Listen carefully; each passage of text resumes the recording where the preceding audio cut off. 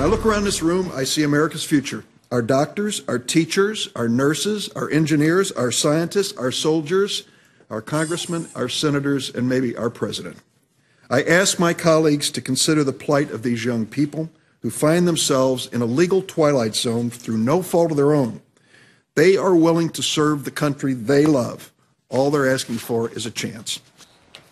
Well, that was Senator Dick Durbin, along with illegal immigrants that he brought to the Senate hearing on the DREAM Act this week. But was it a good idea to invite illegal aliens to this hearing? Here for a fair and balanced debate, Dan Stein, president of Federation for American Immigration Reform, and Angel Reyes, civil attorney and author of Hispanic Heresy. Thanks, guys, for being with us.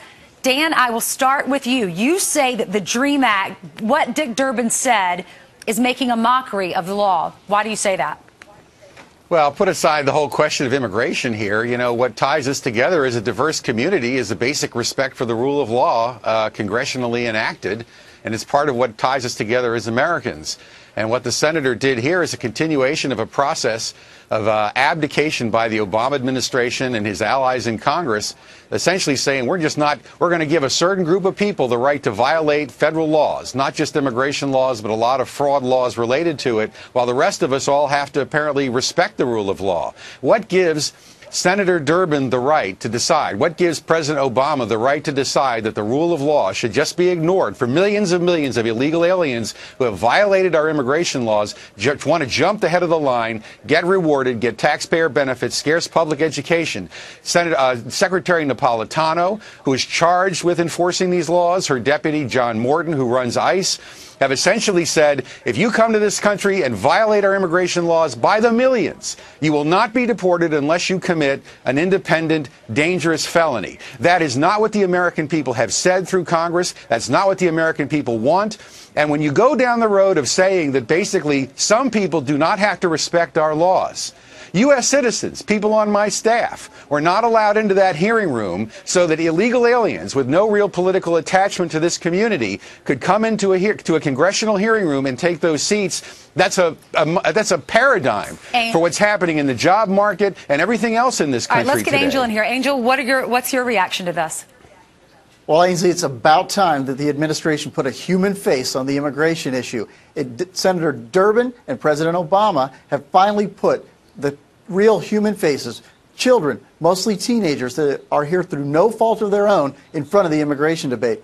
And frankly, I think it's a terrific idea because prosecutors, in this case, have all kinds of discretion. People are not prosecuted for all manner of reasons. And in this case, Secretary Napolitano decided there'll be no prosecution.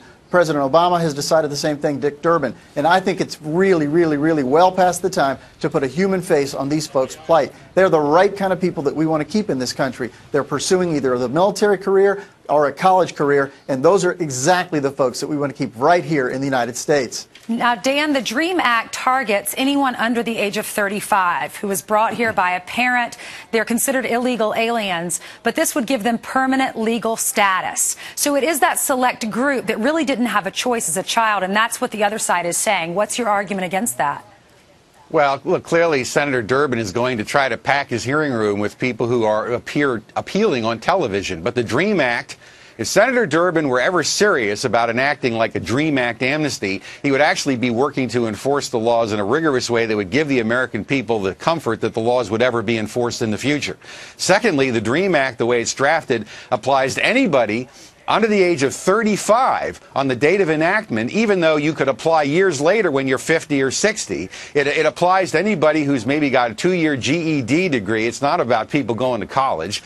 And it's about people who just enroll in the military or some uniformed services. Doesn't say they have to actually serve successfully. It's basically a mass amnesty for millions of people. And Senator Durbin and his allies, Schumer and others, shamelessly use these young people as a poster child to try to manipulate public opinion for what essentially is a mockery of a bill that will undermine immigration enforcement for generations. Angel, what Dan is saying essentially also is the fact that they are illegal. So to invite them to a Senate hearing, is that sending the wrong message?